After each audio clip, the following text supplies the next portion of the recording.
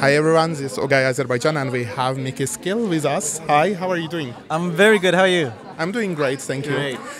Can you tell us how did your rehearsal went? It was very good. The last one was very good. So I'm feeling confident and I'm happy. Yeah. And can you also tell us what's your song message? Yeah, it's basically about being yourself and believing in yourself and not always looking at other people and thinking everyone else is happy but you're sad. So it's basically just saying don't pretend to be something you're not. So that's basically, and I feel like that's what Eurovision is about as well. And for example, if you win tonight, are you gonna change the lyrics to English? Yeah, it's gonna be in English. It already is. So it's gonna be called Pitch Perfect. Yeah. Great. Yeah. And actually, you also previously worked with great names such as Melodi. Yeah, exactly. So how this collaboration started, or? Yeah, it was really a coincidence.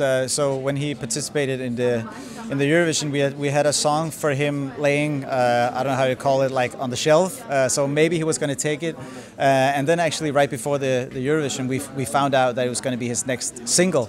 So I really wanted him to win, you know. And but it was basically just I wrote it for myself. Actually, it was a song for me. But then I wanted to sing in Danish instead. And so we just pitched it, and one of the guys we pitched it to was Munz.